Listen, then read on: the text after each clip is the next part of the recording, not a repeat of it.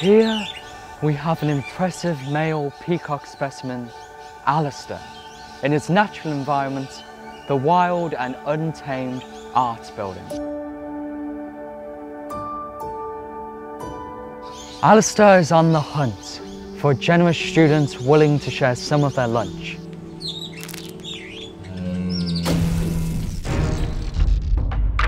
Alistair cohabitates with his two sisters, Veronica and Judith, which means Alistair has his work cut out for him when spring comes around.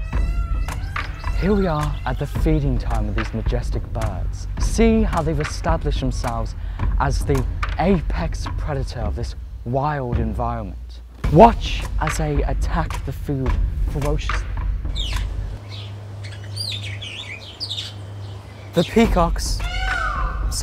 peafowl, have coexisted with UWA staff and students peacefully since 1975, the last being born at UWA a decade ago. They keep an eye on the passers-by and, of course, make themselves known during lectures.